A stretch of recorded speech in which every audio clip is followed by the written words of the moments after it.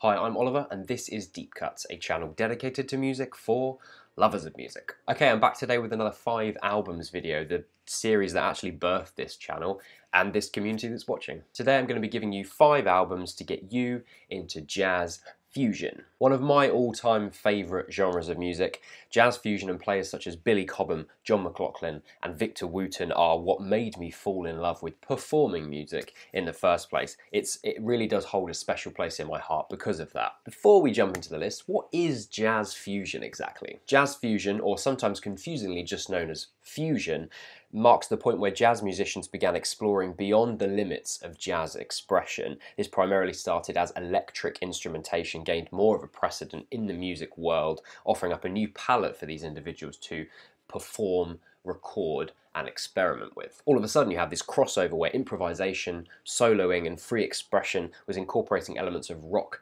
and funk, so the music that was being made using these electric instruments was now being brought into the jazz world. Now, I just mentioned that the term fusion can be a little bit confusing. I'll explain. As with any genre, there are a number of subgenres building out of the jazz fusion moniker. So you have things like punk jazz, acid jazz, jazz metal. And while they are all fusion, because they are fusing two different styles together, the jazz fusion that I'm talking about today is primarily the original fusion sound, which is the fusion of jazz and rock. That's the original moniker, the original framework of fusion as an idea. This is the reason most of my picks today are from the 1970s, because it's at the time where fusion really began to flourish, and a lot of the key players came out of this period. Although I have picked one record at the end of the video that's slightly more contemporary, so you can get a flavour for where maybe fusion went as we were getting closer and closer to the new millennium. This is also the reason you won't find something like Herbie Hancock's Headhunters on this list, because yes, you could call it fusion, but I would probably class it more as jazz funk because of its repetition and its focus on groove, its relatively structural simplicity. So that's the reason I haven't included a groundbreaking album like Headhunters on this list. But anyway, let's get this show on the road. Number 1, Miles Davis with Bitches Brew, released in 1970. Couldn't really have started off with any other album, to be honest. Actually, I could have, because the legendary jazz trumpeter Miles Davis's first real fusion release was actually 1969's In a Silent Way. This album is the follow-up to that record, and it's another groundbreaking Davis release, definitely worth checking out alongside Bitches Brew. 1970s Bitches Brew, I'm pretty sure every single person ever has heard of this album at least, maybe a few less have actually listened to it, maybe less than that even have enjoyed it.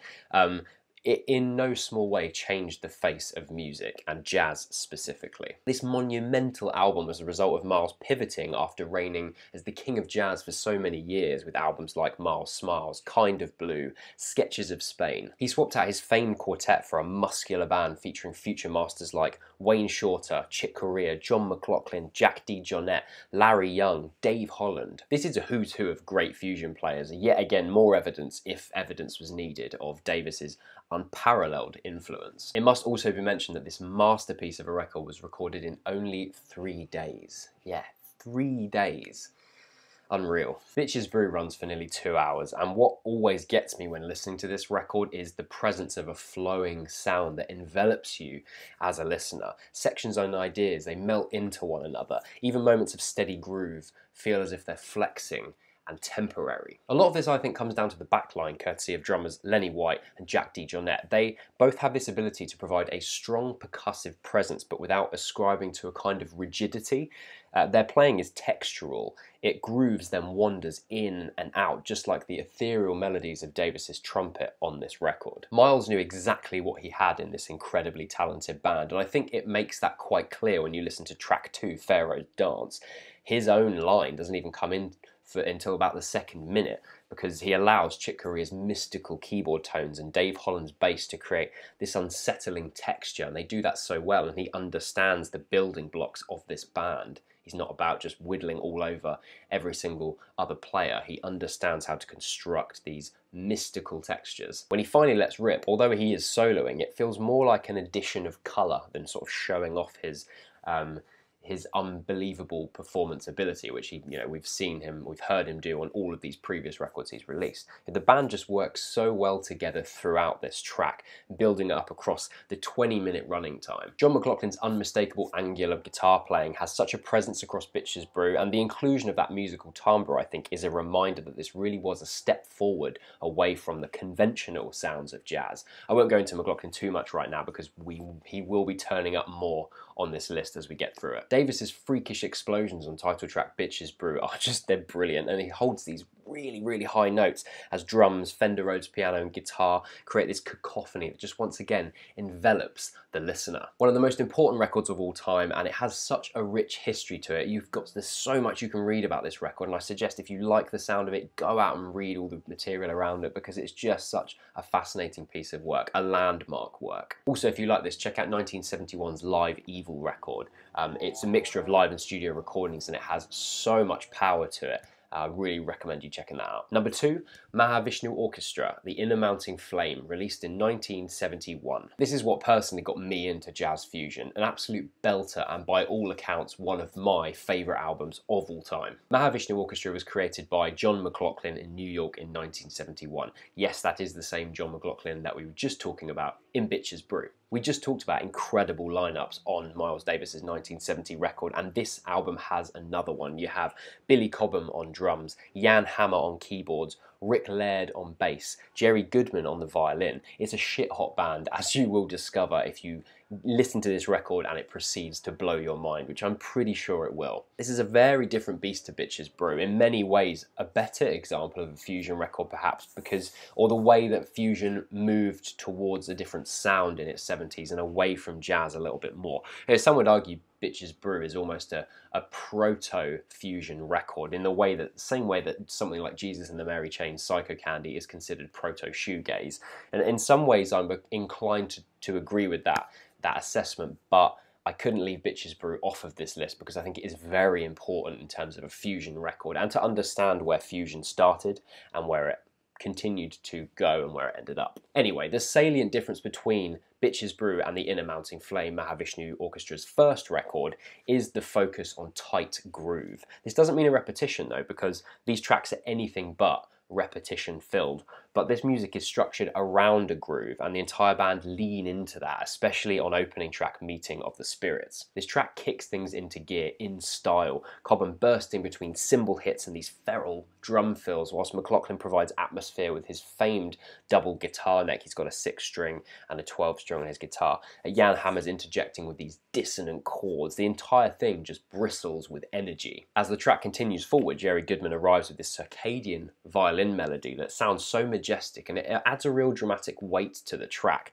And then McLaughlin finally hits his solo, a blistering bit of work that provides evidence of his demonstrable talent as a guitar player. What I love about this record, and what seems to be captured on every single track of this record, is just the energy of the band. Whilst they do play in an incredibly cohesive way, many moments of these performances feel raw, a little bit rough around the edges, which is something they perhaps lost a little bit on later records like Birds of Fire. As an example, on third track Noon Race, the band keeps returning to this rhythmic refrain, and Cobham sits slightly forward on the beat. It's almost as if he's at risk of losing the band, going a little bit too ahead of the rest of the band. This isn't a bad thing. Some drummers sit slightly ahead of the beat, slightly behind the beat, and it gives so much more of a feeling to the record instead of this sort of rigidity, dead on the beat. And Cobham doing that, it just gives that rawness so much more intensity on the track. It feels as if you're listening to an organic live performance that's unveiling before you. You can almost taste the sweat in the air, because it feels like they're all just trying to hold on to this rhythmic refrain that's pummeling forward and then moving on to the next section and coming back to it again. It's a very successful implementation of just such a live, raw performance. The fact that Jan Hammer used a mini-moog on this album gave him an even greater palette of expression and soloing style on this album, and partially his solo on Noon Race is so unexpected because of the unusual tone that he goes for. Again, it's changing the conventions and us working out exactly what fusion might mean, bringing in these interesting electric sounds to sometimes challenging instrumentation, as you might expect in jazz as a genre. His solo on Awakening as well, for instance, it's this frictional metallic din. It just sounds so strange. Unreal, this album. unreal. Number 3, Return to Forever with Romantic Warrior, released in 1976. This time we go to a project created by Chick Corea, keyboardist of Bitches Brew, a very influential player in the world of fusion and jazz. He also converted to Scientology, but you know, try not to let that put you off his music. Return to Forever began in 1972 and went through a number of iterations that had a bit of a revolving door in terms of personnel involved. By the time we hit 1976 and 6th LP Romantic Warrior is released, we have a really great lineup once again. So the same with all of these records I'm talking about today. You have Al Di Meola on guitars, Stanley Clarke on bass, and Lenny White on drums. Lenny White, who Chick Corea had previously played with on the record Bitches Brew. See, that record does have so much to answer for. Chick Corea himself, of course, on keys for this record. He's a keyboard player, so there you go. But the sheer number of different instruments that he implements on Romantic Warrior speaks to the diversity of sounds and styles that he's able to implement and he's able to achieve. You know, he plays an ARP Odyssey, a Fender Rhodes, Mini Moog, marimba, acoustic piano. There are a couple of other ones as well, but they're the main ones. But yeah, he's just able to command so many different sounds and styles with these different instruments. So I wanted to include this record because aside from being a very great fusion record, it's also very different stylistically to the last 2 fusion records I've spoken about. I think you'd be pretty hard pressed to argue that this isn't a fusion record. However, even if you ignore the slightly hokey medieval proggy front cover, there is something progressive rock about this record, as well as jazz and fusion. You know, the jazz expression and modes are there throughout. I think that's pretty clear as you listen to it. But unlike the Inner Mounting Flame and Bitches Brew, everything is organized and precision tight. You know, it's a very rehearsed record in terms of its performances. Everything that happens on each track is a result of everything being charted and organized, and as a result, Korea's band deliver exhilarating passages bursting with these melodic flourishes and ideas. Every track jumps from idea to idea, never setting on a single thought. Straight out of the gate with opening track Medieval Overture, the band demonstrate a blistering dexterity. You know, Lenny White's kit work is up there with the best. Chick Corea is creating all kinds of angular and mystical, otherworldly melodies and patterns across every keyed instrument known to man. My favourite track would have to be the title track. It's like the central gem of the record. The acoustic piano work that grounds this track is sensational, and even in moments of relative calm, every instrument is bristling. It's just bristles. That's how it feels. If you sit and listen and focus on one instrumental line at a time, you can feel that brimming, bristling energy throughout everything that's here. It's amazing the flourishes and complexity on show in the instrumentation on this record. The moment that really sounds very medieval and takes that proggy influence is the track Magician. It reminded me of the Genesis record Selling England by the Pound, and I think the sonic style of that is very much why this LP is often described as prog, because it does have some of those hokey elements of progressive rock in there. Some of it is almost parodic in a sort of cheesy way, but it still works really well. But you know, to appease all people, this is like a jazz fusion light prog record. It's not a prog album, I don't believe, but there are elements of that to it. But I think ostensibly it is a jazz fusion record, which is why I've included it on this. And I think it's a really good album. I think you should definitely go and listen to it. Number 4, Weather Report with Heavy Weather, released in 1977. Weather Report were an influential jazz fusion group formed in 1970, and like many other fusion groups went through a process of constant revision throughout their career. In the early days, Weather Report was masterminded by keys and synth player Joe Zawinul and Wayne Shorter, saxophonist Wayne Shorter, the same Wayne Shorter that proved himself in the 1960s alongside Miles Davis on records such as Miles Smiles, Miles in the Sky, In a Silent Way, and of course, Bitches Brew. Shorter is a sax player that has a style you might not initially attribute to the jazz legends of the 60s. Very much a textural player, certainly on this record anyway. He would rather add a subtle harmony or a tone than full-on splurge over the music with a bombastic solo, and this textural approach adds to the unique sound of Weather Report as a band. Their style jumped around all over the place, going from the earlier avant-garde records to then the mid-70s with the more groove-based composition, and then when we finally hit 1977 and Heavy Weather is released, we find Weather Report at their most commercially successful and arguably also their most artistically successful. The inclusion of the lineup to arguably one of the greatest bass players of all time, Jaco Pastorius, I don't even know if that's arguable, to be honest. He's just an unreal player. Alongside the lead track from Heavy Weather being the incredibly popular and eventual jazz standard Birdland, that's probably a track that you all have heard if you haven't listened to this record. Those two things really made this record a success. It's one of those very rare moments when commercial and artistic success collide in that way, but the musicality of Jaco Pastorius' bass playing alongside Birdland being such a successful track really did elevate this record, and it's become such a widely loved album. The variance of compositional styles on this album makes it, again, very different to the other records I've talked about today. You know, as opposed to battering you across the head with virtuosity like many fusion records would choose to do, the upbeat, even danceable Birdland is what opens the album up, and it immediately warms you to the album, I think. It has this, there's this inclusion of a synth brass section that it colours and highlights that ever recognisable melodic line. I think a track like Teen Town really proves the influence that Jaco had on joining the band and the kind of compositions they were writing, the performances that they were giving. The band pulse underneath Jaco's melodic, spidery fretwork, achieving this smooth tone from the fretless bass that he's so well known for playing.